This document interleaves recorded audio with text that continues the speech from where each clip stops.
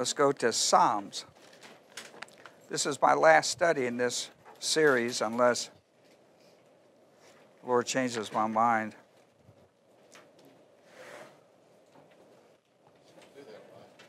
Yeah. I blame him, don't I?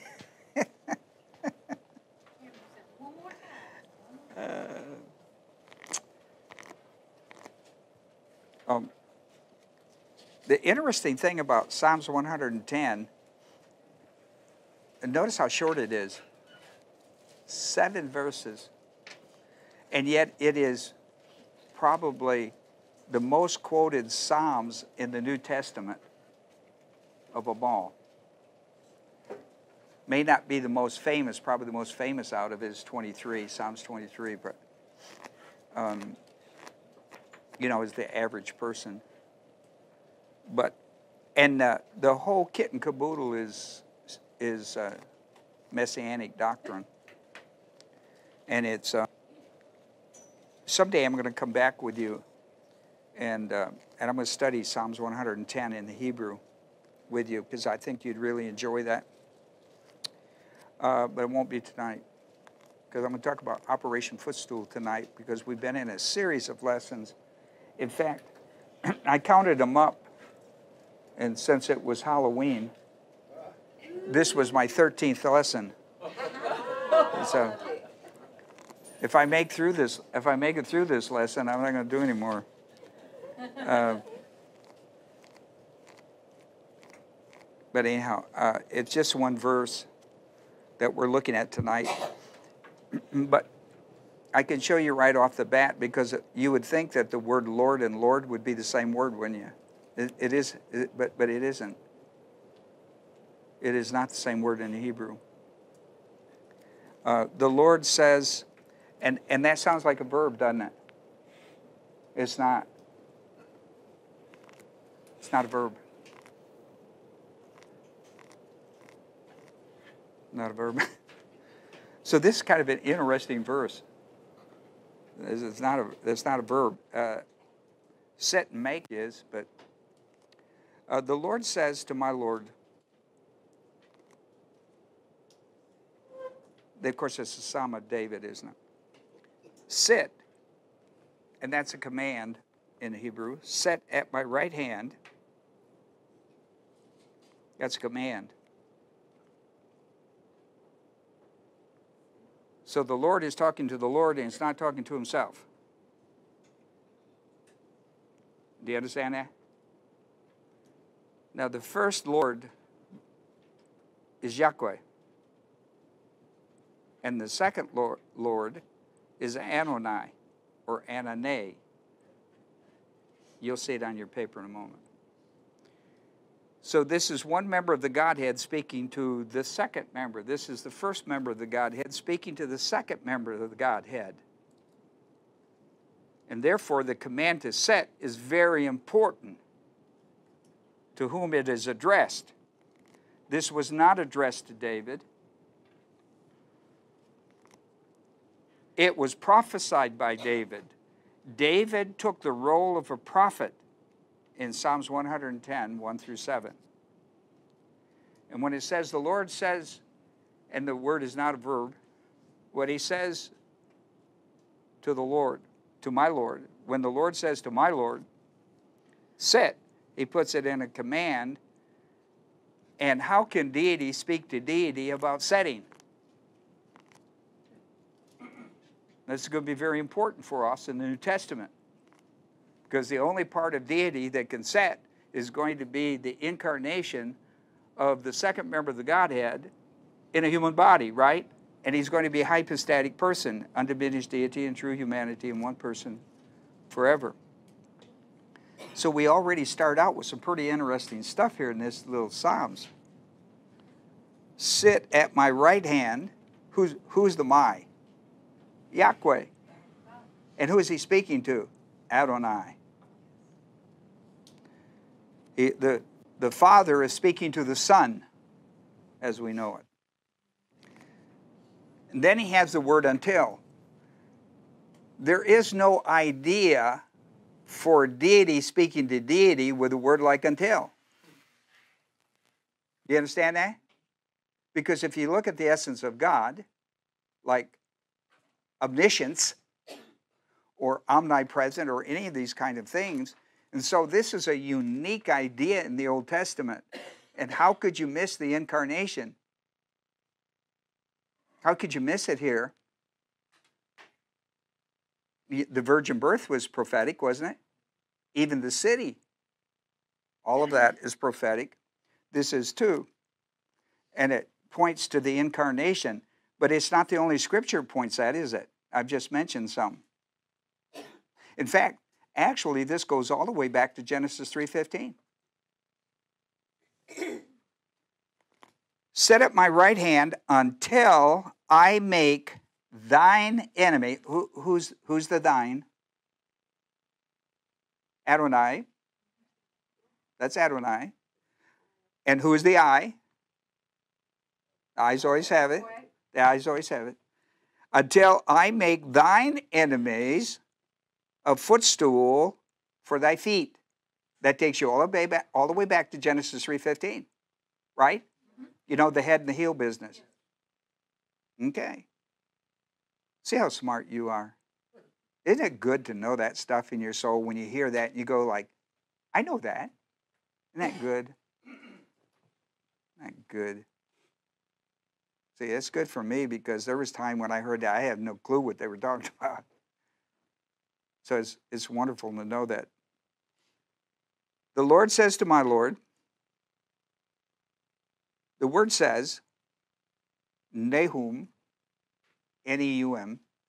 It's on your paper. You'll see it in a moment. N-E-U-M. Notice that's a noun, masculine.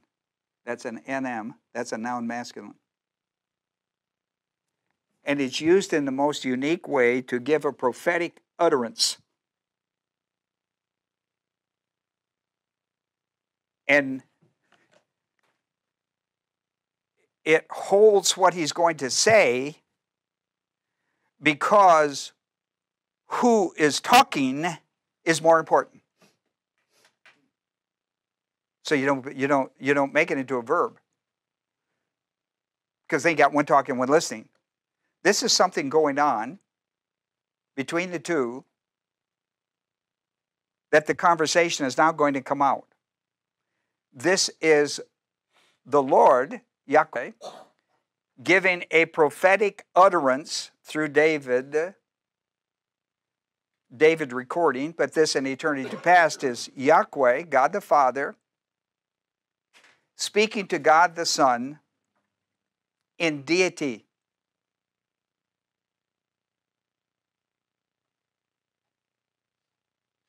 See, omniscience can do that.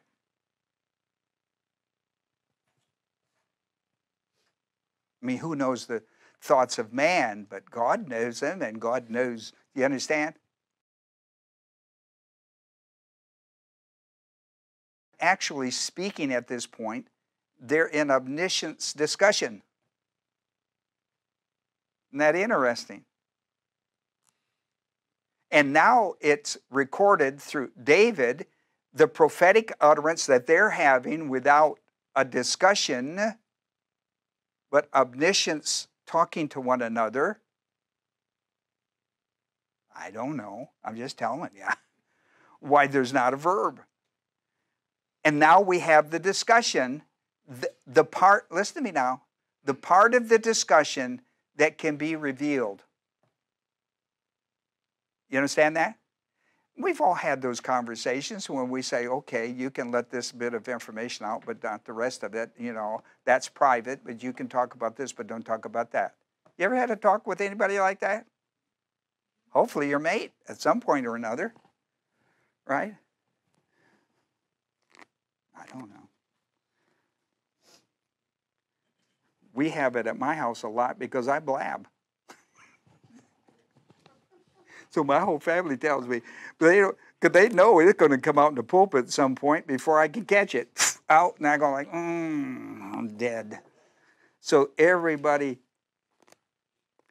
now with this telephone thing, I get it. I get a phone call, and then I get a text. then they tell me to put it somewhere inside my phone that I don't know what they're talking about, in some kind of gallery or something. Then they say, well, if you don't, it'll be in the cloud someplace or something. Hey, who do you think you're talking to? I just gave up my flip-flop phone, that flip top, whatever that was. And I cried when I had to give it up. But anyhow. And so here's the part that's been revealed to us. In fact, 7 verses, but the one part we're after, set up my right hand, that's a command, until, that's an important point in human history, after the Messiah comes and has the capability of setting. Set up my right hand until I make thine enemies a footstool for thy feet. And this was prophetic to the first coming and second. One verse includes the first coming and second coming of Christ. Agreed? Because set up my right hand, second coming, thine enemy business and all of that. So he's got to become, what a powerful idea. So I broke this one verse down into 3 parts. Sovereignty, I wanted 3 S words. So I've got sovereignty, speaking omnisciently. Omniscience is speaking one to the other. And then the prophetic utterance that was to be communicated to you and I, because the word says it's not a verb, right? Well, listen, you either have to trust me or come to Hebrew class. Now, if you come to Hebrew class, you don't have to trust me anymore. Okay. I'm just telling you. And so I put Yahweh and Adonai down there on your paper as it is in the scriptures. Then I saw sovereignty talking to sovereignty, but they weren't actually talking, were they? Because the word say is not verb. But they were communicating deity to deity. And then what is revealed to David as a prophet is now given to us. The session now we know, set at my right hand now in the real time. In real time, people talk about real time. I'm talking to you in real time. Isn't that a funny expression? Real time, like the rest of it isn't. I don't know what that, anyhow, but in real time. Set, notice that's a cal imperative. Cal imperative. Notice it's masculine singular. It's spoken to Adonai. The Lord says to Adonai, set at my right hand. Okay, sit. Okay. Then the second coming. Until I make, that's a cal imperfect, until I make, there's going to be a point in history, even after the second coming. Say, I'm at the second coming now. Until I make your enemies, a cal participle, your enemies a footstool for your feet. And I wrote all that out for you, that took Hebrew, so you'd enjoy that.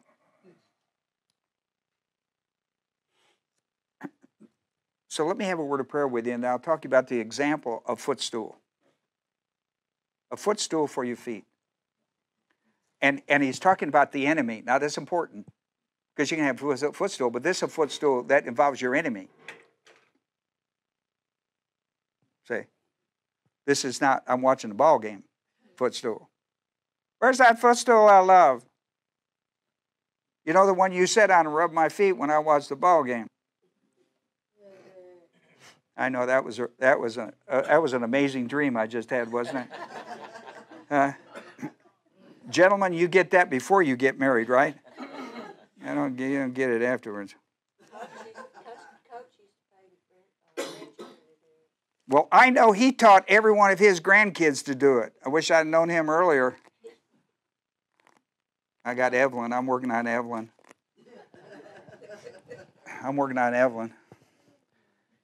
She's my last hope.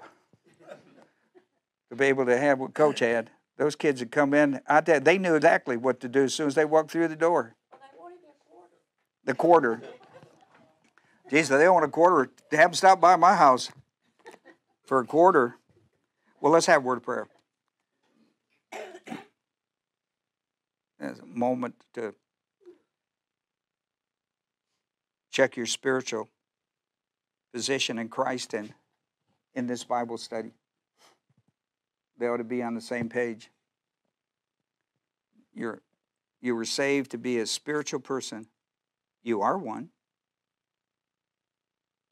This is a great opportunity. The Bible is a spiritual book for spiritual people, for spiritual living, and this is what we're talking about in the process of learning what the Bible says for us how to live. You can't learn it in carnality. An example of carnality, identity of carnality in your life is personal sin. It could be mental attitude sins, sins of the tongue, or overt sins. And what do I do and why? Well, what you do is you confess your sins. Homologeo, 1 John 1:9. He's faithful and just.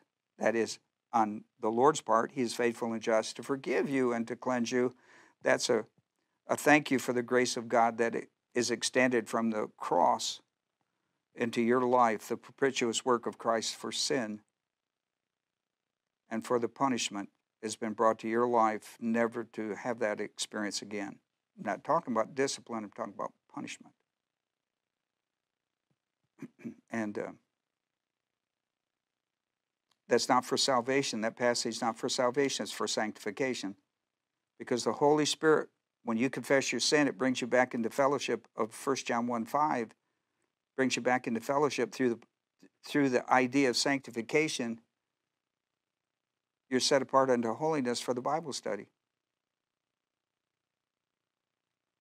So, Father, we're thankful tonight. We pray this exercise not only for these who are in our study by automobile, but those who are with us by internet. The same etiquette, classroom etiquette, is required of all who study with us because we want them to get the maximum out of this hour of study on this enormous study called Operation Footstool, which we looked at in Psalms 110:1. So teach us tonight, Father. Let us see the dynamics of it as it plays out in biblical history and how we might understand it as church-age believers. In Jesus' name, amen. An example of footstool, the enemy, the footstool, enemy footstool, is there's a lot of examples of this. David and Goliath, he did it with Goliath. He put his foot on his neck when he fell to the ground. He put his foot on his neck and then did other things. In Joshua, one that I really like is Joshua 10:23 through 25, what you can read later, but Israel was at war with a coalition army of the Amorites. There were 5 kings that had joined their forces together at Israel to wipe them out. And, listen, when the forces, when that many, that was like 4 more than they needed, and they were still 100 short because God fights for Israel, you understand? But He will for you too because of your relationship with Christ.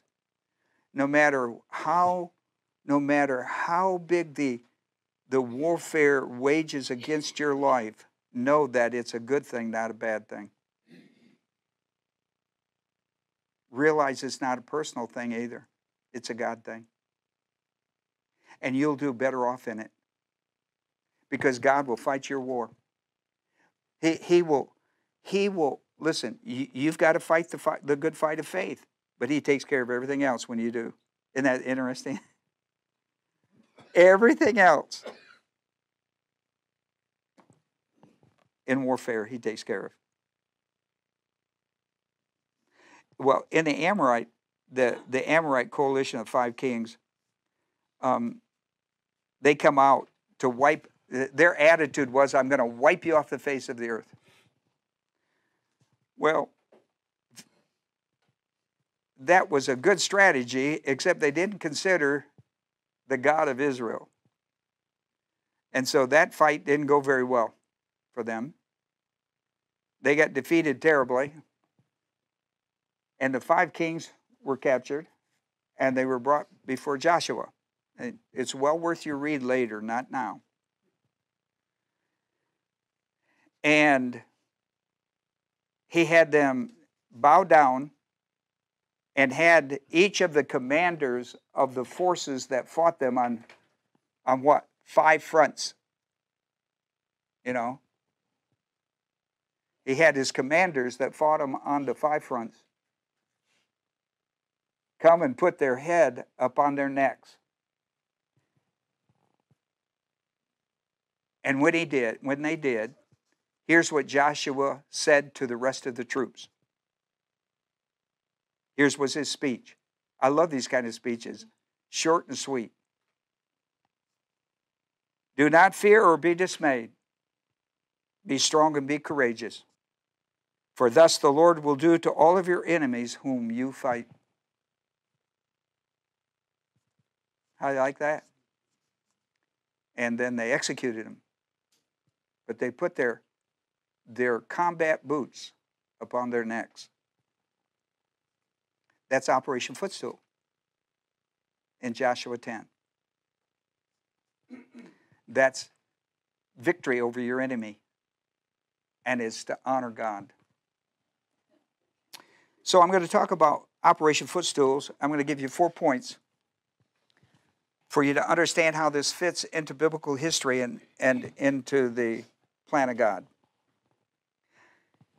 The first point, when I did it, I went, this is crazy, but I have to do it anyhow for you.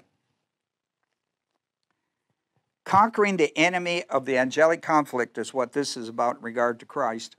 Is going to require, this is enormous. This is how big this war is.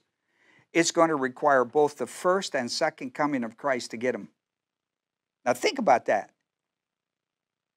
That's how big this war is. I mean, we don't even know how many, a third of the angels that are part of that army, how many that is. But it's a whole lot.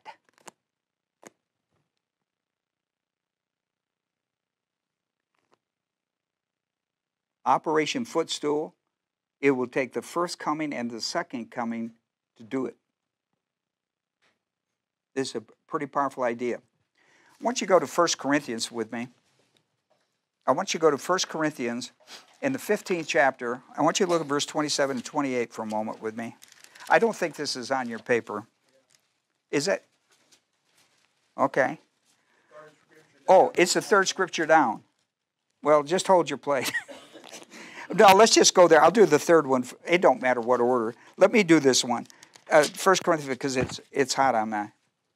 Here's what he says. Look at verse 26. He says, last enemy that will be abolished is death. Then he says in verse 47, for he has put all things in subjection under his feet. If you have a reference Bible, you're going to see that that's probably a reference in there. There's probably a reference in there to that. It could be to a Psalms 8 or a 110. But when he says all things are put in subjection, it is evident that he is expected who put all things, he is accepted who put all things in subjection to him. And when all things are subjected to him, then, I want you to look at when and then. Now pay attention to when and then, because you miss these things.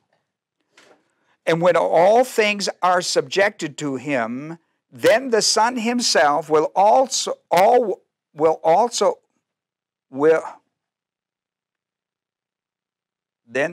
the Son himself also will be subjected to the one who subjected all things to him, that God may be all in all. That is at the absolute end of human history when he does that. In the meantime, he sits on the throne. or comes back for warfare. When and then, when all things are subjected to him, that's the end of you. That's, we're at the end of the great white throne judgment, all that business. Then he will put it back under the Father. That's an enormous thing. When did the Father put it back under him? You know what it was? When he sat down at the right hand of God the Father. That we're talking as ascension session in the reality of human history. Wow, I mean, I'm telling you people, that's lights out stuff. That's lights out. This thing goes all the way back up. I put on your papers, this thing goes all the way back up to verse 23. Verses 23, 24, and 25. He talks about the order of the resurrection. Then he talks about, then comes the end, when he delivers up the kingdom. For he must reign until he has put all of his enemies under his feet in 25. I mean, it's a powerful passage. It goes all the way down to 28. I mean, it's a powerful passage. Let's go to another one. Let's go to Matthew a moment. I'm showing you how he's using Psalms 110 in the first coming and second coming. Matthew 22. I picked Matthew's. It's in the synoptics. See that word synoptics? That means it's Matthew, Mark, and Jude. Matthew, Mark, and Luke. They're called the synoptic gospels. I took Matthew, not Mark and Luke. I just took Matthew. I just liked it. So here I am in Matthew 22:41. 22:41, which starts a new section, right? If you have a study Bible, you'll see that we're in a new section. Verse 41 should be in bold print, is it? Is your Bible study got it? Or a heading. You could have a heading. Now, when the Pharisees were gathered together, Jesus asked them a question. That was unusual. Do you know how that's very unusual? Usually everybody was asking him questions. So it was unusual for him to instigate. That's kind of interesting. So while the Pharisees were gathered together, Jesus asked them a question. He said, "What do you think about the Christ? Whose son is he?" Oh, they said, "He's the son of David." He said, "Well, I've got another one. Then how does David in the Spirit call him Lord?" In other words, they know what he's talking about. Well, then why did Yahweh call him Adonai?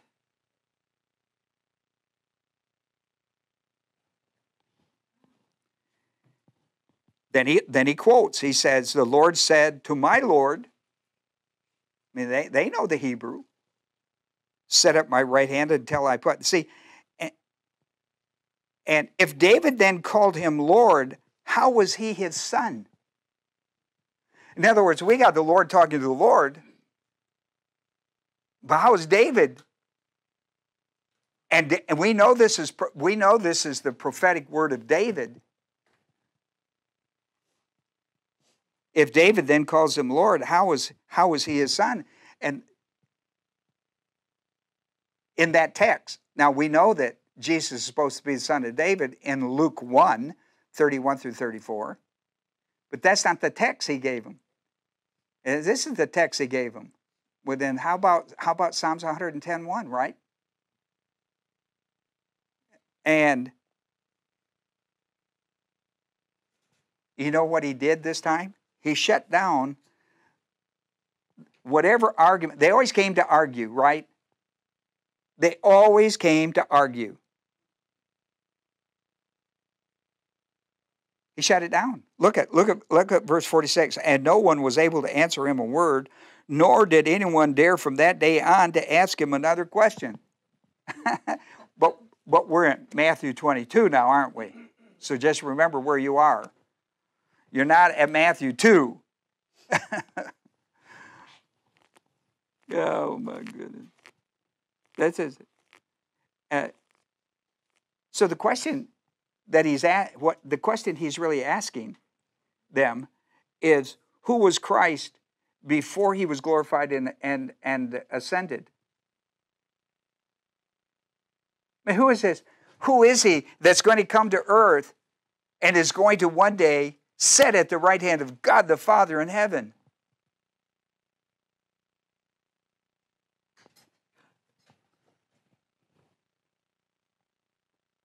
And they got it's good when you can shut down a conversation that quick in it and go to bed. Here is Acts 2. Let's go to Acts. Acts, the second chapter. We're with Peter at Pentecost. in Acts 2. I mean, all of these are studies in themselves. You know that, don't you? And I'm just hitting highlights, and I really hate hitting the highlights on. But maybe one day I'll come back and take each of them. Each of them is just a wonderful story in itself. But here we are, brethren. I'm in verse 29. And he's at Pentecost. And brethren, I may confidently say to you regarding the patriarch David, that he both died and was buried, and his tomb is with us to this day. And so, because he was a prophet, he knew that God had sworn to him with an oath to seat one of his descendants upon his throne. So he looked ahead. This is kind of interesting in his part. So he looked ahead and he spoke of the resurrection of Christ. Look how he's put all that stuff together. He looked ahead. He looked ahead.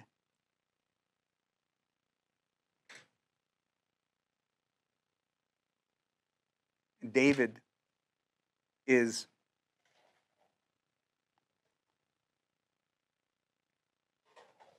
(1000 BC).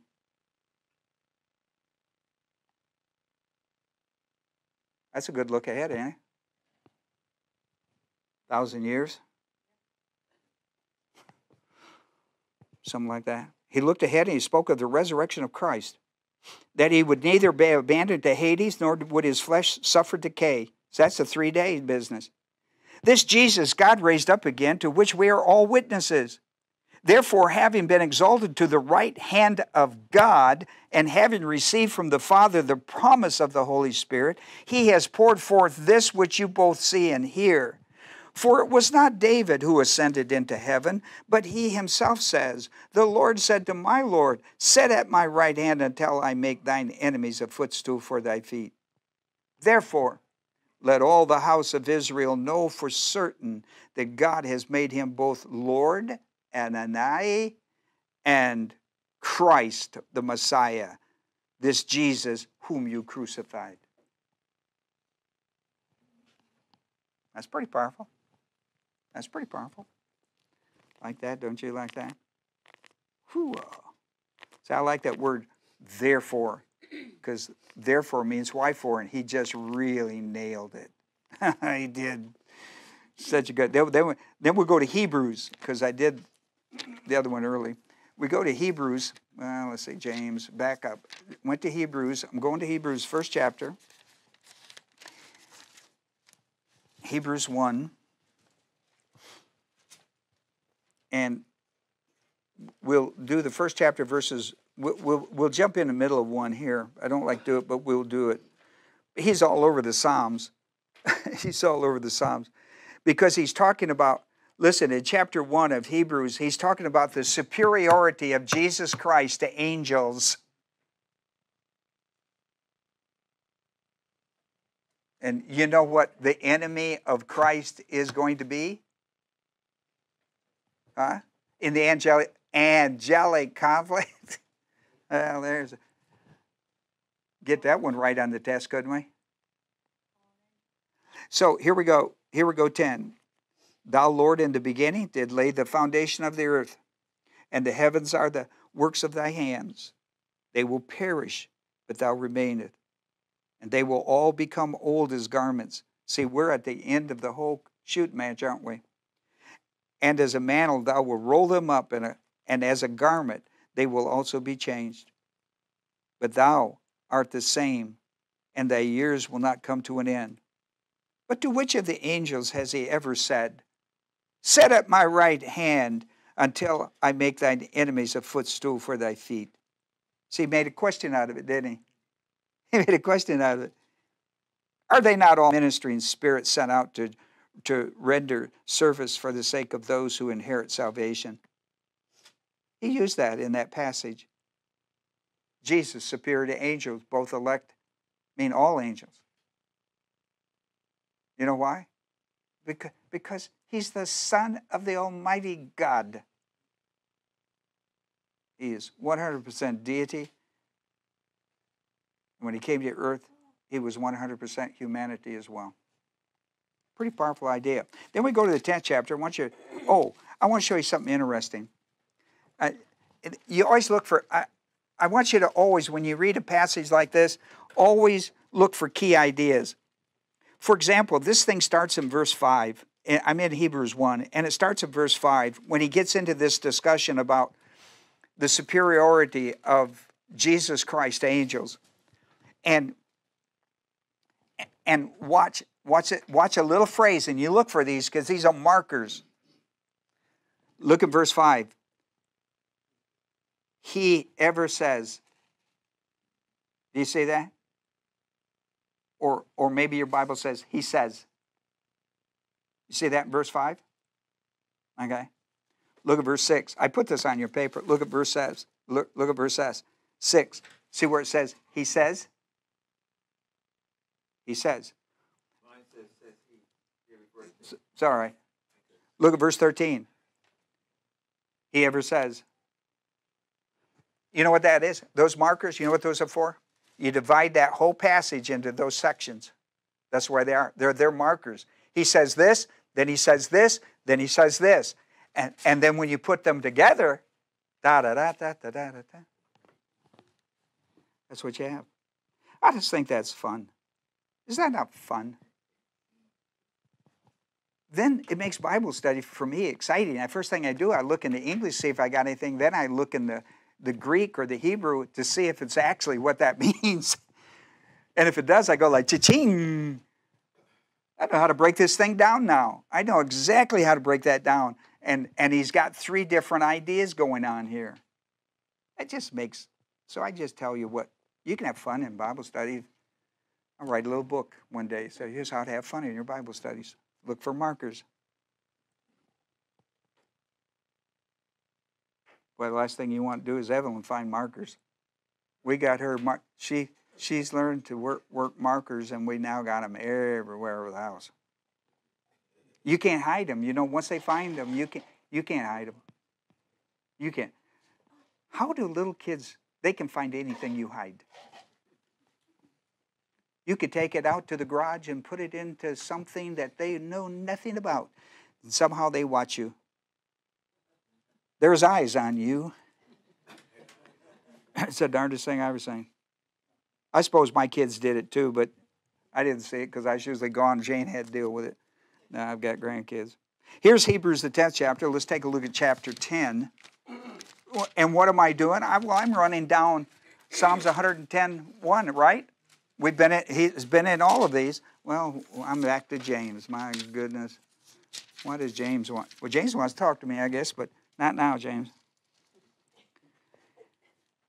9th verse. Then he said, behold, I have come to do thy will. I love that. Oh, my goodness, if we could just get that in our soul. Behold, I've come today. He lived by that motto, didn't he? He takes away the first in order to establish the second. He's talking about the first covenant in order to establish the second covenant. What one do you live under? God bless you if you do. Because half the church, not necessarily mine, but half the church lives under the old one and call it the new one. I don't know how you can do that. They wouldn't do good in the clothing business, would they? Let's see. And by this will we have been sanctified. What will? Wait, what will? We don't have to guess now. Come on now. We don't have to guess. It's in verse 9. Right? And what was the will of God? What was it? It tells you what it was that he's talking about. What's he talking about? Do away with the first covenant to establish the second one.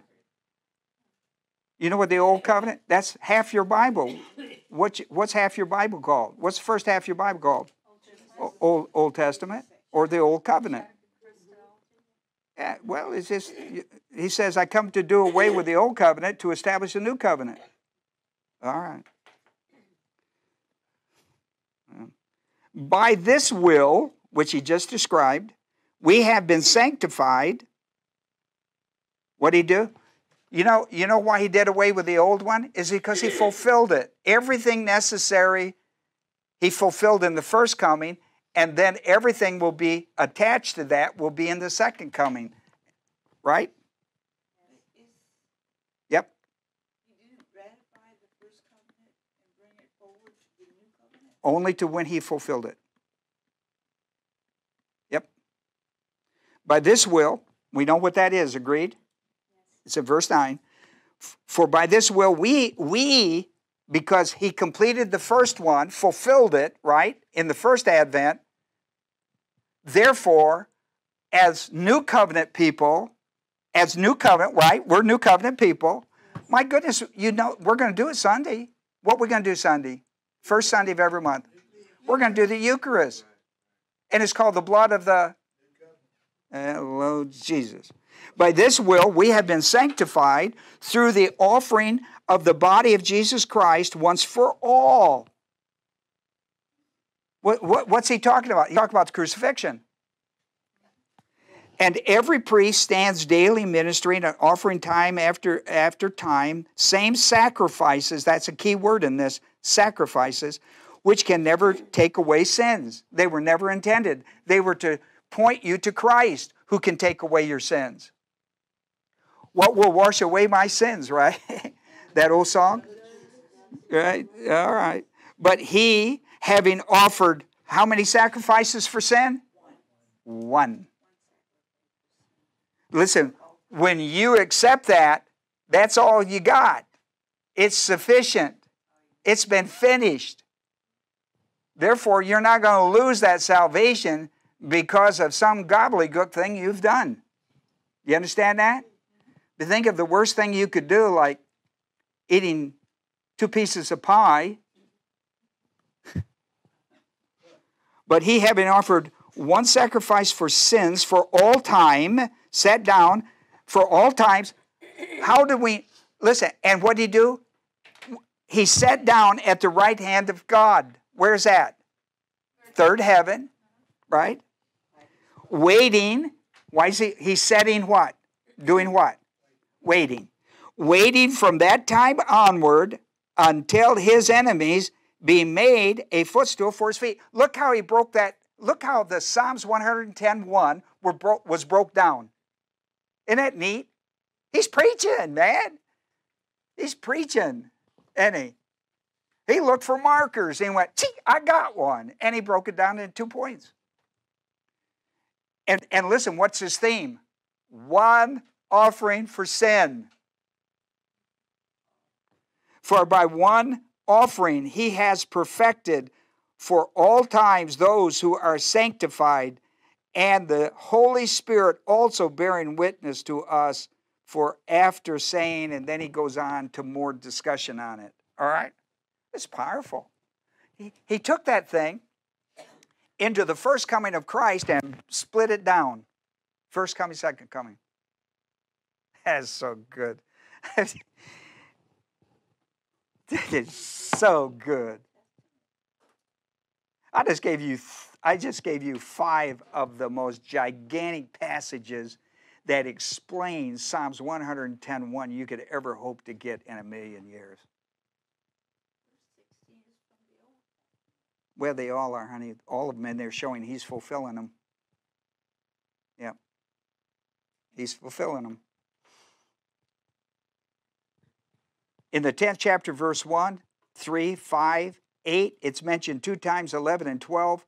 Christ has one sacrifice for all sin, and it's sufficient. It's in verse 1, 3, 5. It's mentioned 2 times in verse 8. In the 11th chapter, the 11th verse and the 12th verse. In other words, the first 18 verses, the marker is the word. One sacrifice for sin for all time. The whole first 18 verses, chapter 10, that's all he talks about. And he's all over the Old Testament showing how it was fulfilled as part of the will of God being done, wasn't it? And why we're under a new covenant. It's just... And look at verse 18. I never did get to verse 18, but look how he closes this down. Chapter 10, look how he closes it down, the first half of it. He says, now where there is forgiveness of these things, there is no longer any offering for sin. There's none. Isn't that wonderful? Okay. He brought you the offering by grace. Now here's the second point. Second point. That's funny, isn't it? Second point. And I just gave you 5 points out of point 1, didn't I? And let me tell you, that's sufficient. That's a lot of stuff there. While Jesus Christ sits at the right hand of God the Father in heaven, Operation Footstool is a doctrinal principle of prophecy for the church. Agreed? I mean, we saw how the writer of Hebrews broke the first half down into the first coming and the second, and the other half into the second coming in the 10th chapter. Here it is again. Behold, I've come to do your will. We know what that was, right? To separate the covenants, right? To fulfill the old in the first coming. But he has offered one sacrifice for sin for all time, sat down at the right hand of God, waiting from that time onward until his enemies he made a footstool for his feet. See, we live in that period, right? This is the period. Listen, and I say this often, and maybe one day it'll click. You couldn't have been born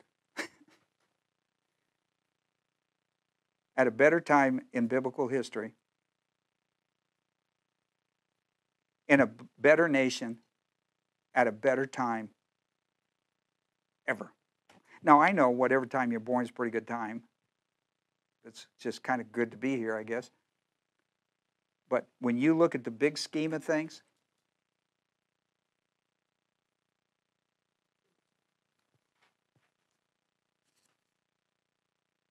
and let me tell you, America's worth fighting for. And it's worth dying for.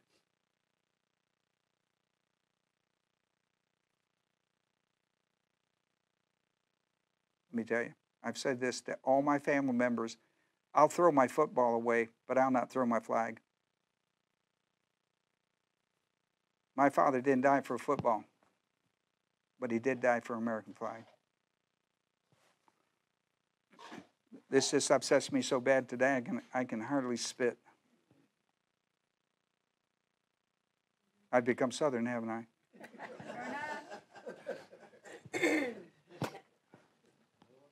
I haven't been able to hit a chicken yet, but I've got by the idea that I could actually spit if nobody's looking, or the wind. It's got to be a certain way. The wind has to be a certain way. I've discovered that. Ron, in my footnote in my Bible is talking about, you said sitting down by the right hand of God. Mm-hmm. The priest never sat down. Yes. During the whole time they did all their stuff. Their service. Mm-hmm. Because their work was never done. Right. Because Christ has not fulfilled it. Right. The shadow Yeah. Christology. They forgot that in the first coming, didn't they? That's where I stand. That's why we sit in the pews in the church. Sit in the pews. Yeah, we sit. Because Christ said. Yes. Yeah, we're the bride. Well, then we're just having an interesting time here, aren't we? But when Jesus Christ, listen, sets, look at the difference between sets and leaves. When Jesus Christ leaves the right hand of God, the prophecy of Operation Footstool will be fulfilled. The Lord said to my Lord, set up my right hand until I make your enemies a footstool. Therefore, let all the house of Israel know for certain that God has made him Lord. Listen, it's when he leaves that right hand, and that's what our studies all been about in eschatology, hasn't it been? And he leaves that and comes back in the tribulation. He does great war and all that. I just quoted out of Acts 2 on your paper. The third thing is that the scriptural background to Operation Footstool was first given in Genesis 3:15. That's the foundational text. This angelic feud began in eternity past with the fall of Satan and a third of the angels, Isaiah 14:12 through 15, Ezekiel 28:11 through 19 as far as reference points, and Revelation, the 12th chapter, the entire chapter. It is during that period of time when Satan has fallen, and the curse, what is called curses, are being measured out to them, and it is the Lord exercising a curse upon the serpent. And he says, I will put enmity. Enmity. Enmity is the manifestation of an enemy. Enmity. That's the word enmity and enemy in the Hebrew are synonymous ideas. I will put enmity between you and the woman, between your seed and her seed. He shall bruise you on the head, and you shall bruise him on the heel. The word bruise, said, is the same word used in the same way, so I said it's the same. Right? It's a cal imperfect.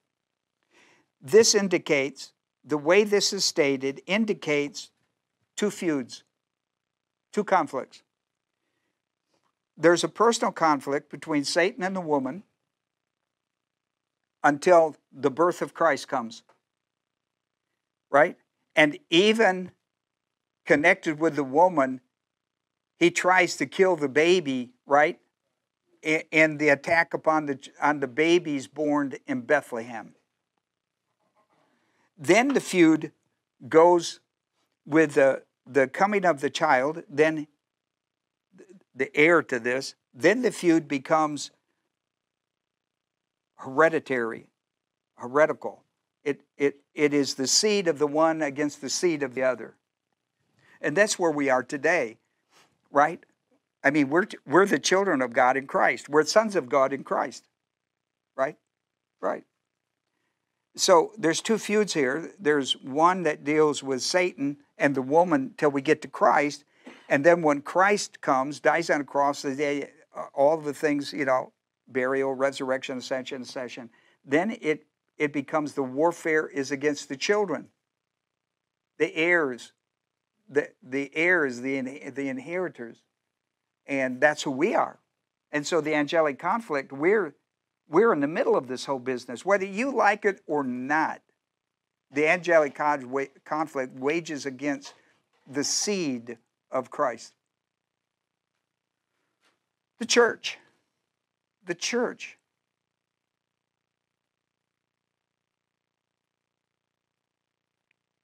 Theologians refer to Genesis 3:15 as proto-evangelism, or the first gospel. Paul saw the fulfillment in the eschatology of Jesus Christ in Romans 16:20 when he said, the God of peace will soon crush Satan under your feet. From start to finish, in Genesis 3:15 we have the start. In Revelation 20:10 we have the finish. Start to finish. The finish is this: the devil who deceived them was thrown into the lake of fire and brimstone, where the beast and the false prophet are also, and they will be tormented forever and ever. Remember that? We dealt with that with the beast and the false prophet. So see, now you see, look, how wonderful it is to be able to sit and see the whole panoramic thing, isn't it? We sat under the new covenant, we're able to see the whole thing. We're able to see the whole thing from one end to the other, from the start to the finish. I mean, we're such privileged people in the Word of God. We have the Holy Spirit to teach us every bit of it. And when you're interested and you get into the Word of God and you begin to study it, then you have the same experience. He just puts fire in your bones, doesn't he? I mean, there's just an excitement when the Holy Spirit begins to teach you and reveal to you things from the Word of God. There's just a burning. I mean, I don't know how to explain it. It's not like indigestion or anything. It's just, it's a warm glow or something. I don't really know, but when you got it, you got it. You know what I'm saying? When it comes to you, it's just a phenomenal thing. Like the two guys on the road to Emmaus, when he opens the scripture and explained to them, and they went like, oh. I love that. I love teaching you because you have that same interest. Now, you don't pay any attention. I haven't seen anybody in so long to look at their watch. Not that you even have one anymore, but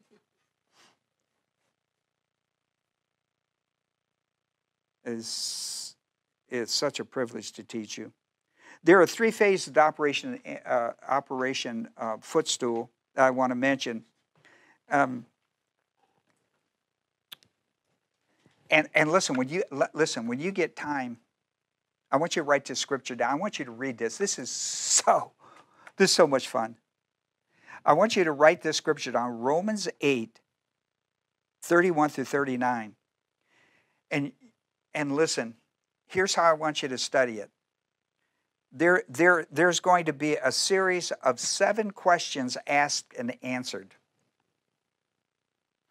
You're going to love this. I tell you, you're going to love that study. 7? Oh, could be a gate question. I don't know. Could be. It could be. I know there's 7. I do know that. Of course, one of you will count 8, but you always do. Somehow or another, I just missed one. But I went back and checked them a double time, but that don't mean nothing, except that I counted them. But there are at least 7 questions in there and answered, and these are phenomenal. I mean, you want to talk about a Bible study, there's one for you. Phase 1, 2, and 3. Phase 1 involves the death, burial, resurrection, ascension, session of Jesus Christ. It involves, listen, his first coming involved disarming. I love this. Look at it. Disarmed them. Jesus Christ, when he died on the cross, was buried and raised from the dead, ascended back to the Father, seated at the right hand of God, disarmed the evil forces. Disarmed them. They don't have power over the church at all. In fact, greater is he who is in you than he who is in the world. Oh, they would if they read, wouldn't they? They would if they read. But isn't that a phenomenal idea? He disarmed them. I mean, you know, they have to borrow your truck to kill you. Right? They got no arms. Now, they'll still try to borrow your truck to kill you. Right? But listen, they ain't got one of their own. They ain't got one of their own. They ain't got no arms. There is no force that can be used against you. No power. None. And so what he tries to do is try to intimidate you with fear and doubt and distrust and all that stuff. He's a lion without any teeth. He's just got a big roar, and half the time he moans. He just goes, ooh, about the best he gets. It amazes me how many Christians fear this guy. Got no weapon. He has to borrow yours to fight with. Can I borrow your sword for a minute? Got none. He was disarmed. Colossians, the 2nd chapter, 14 and 15 tell you that. 3rd chapter, verse 1 says it's still in force. Ephesians 1, 20 through 23 and 1 John 4, 4 that I quoted. Greater is he who is in you than he is in the world. He'll tell you, well, here, I'll take that from you. You can't. I already gave it to God. See? Don't let him try to get something. Don't hold on to something. Give it to God all right. Give it to him right away. Well, I'll take that from you. What do you mean, See, he hates that song. That's a song he hates. Here's phase 2. Involves the battle of Armageddon and the baptism of fire. Now, I was going to do the baptism of fire, but I'm not, because I'm going to do the 4 baptisms associated with Christ on Wednesday night. I'm going to start a new series on Wednesday night. One of those is called the baptism of fire. It's actually eschatology, but I'm not going to do it on Tuesday. I'm going to do it on Wednesday, and I'm going to run this series during the month of November. Try to have a happy Thanksgiving. Because what Christ did for us. So we have Armageddon and baptism of fire. It involves Satan and all the fallen angels being removed from the earth for 1,000 years of millennium.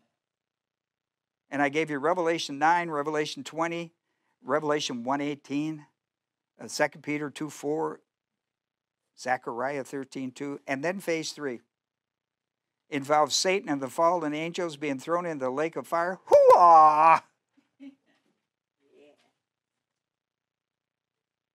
Devil don't like that one either, I guess.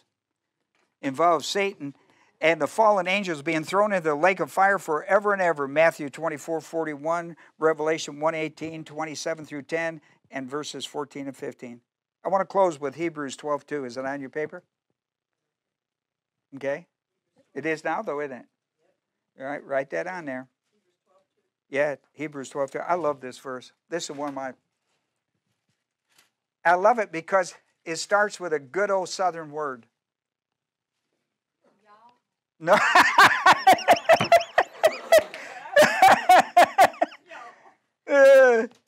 No, but it does start with a good old Southern word that I never did understand when I first came to the South. Fixin'. Fixin'. Fixin'. Fixin' our eyes. Hebrews 12:2. Does that say fixing? It actually says fixing. Look at, well, that's a Yankee Bible.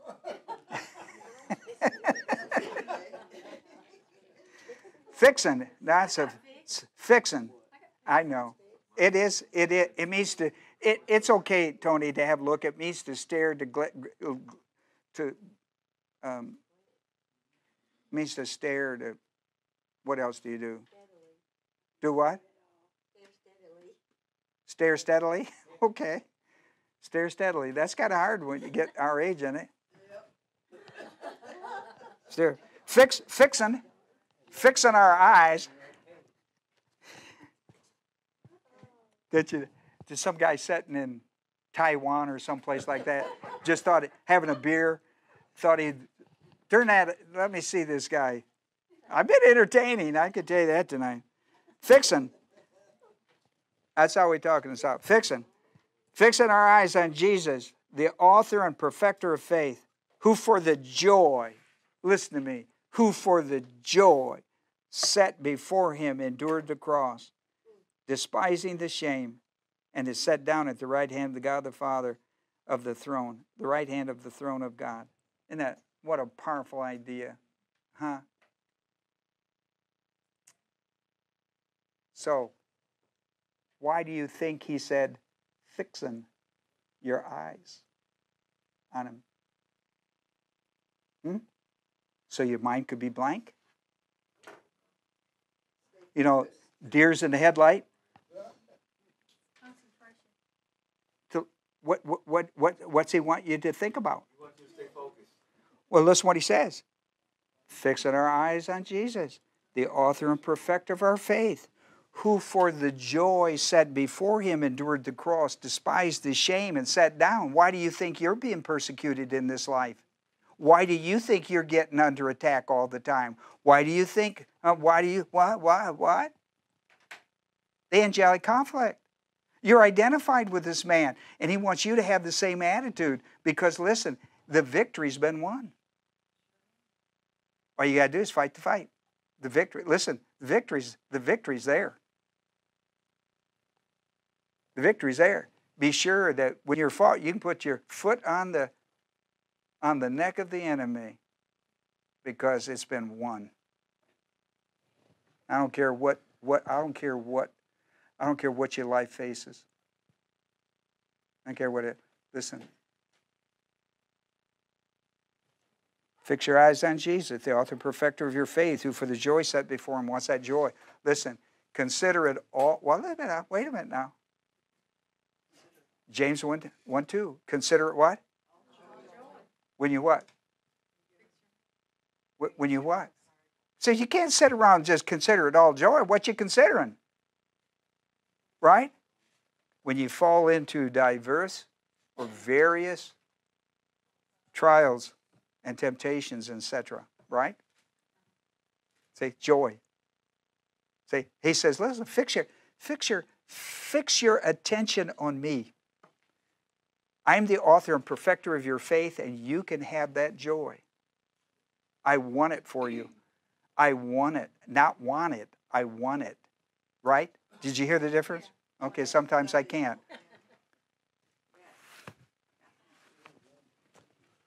Oh, what a great night to be with you people. Come on back tomorrow night. We start a new study. You people on the internet, come on back tomorrow night.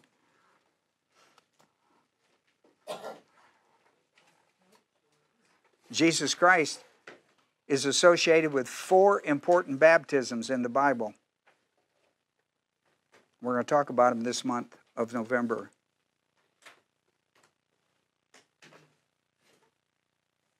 Tomorrow is the first, ain't it? Well, that's why I said month of November. Yes. Well, let's have prayer, and then we'll do our. Does this seem later than Tuesday? Is it just me? It does seem like For some reason, I think it's. Me too. All day long, I kept thinking it's Thursday, and Jane said, "You going to church tonight?" And I went,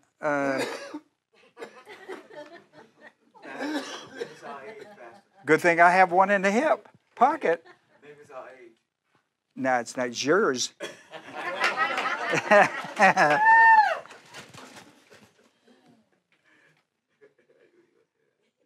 Willie Semrose, the good thing about age is you forget it.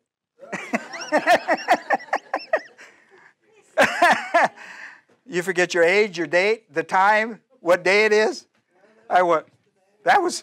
I believe I'm there. I think I qualify.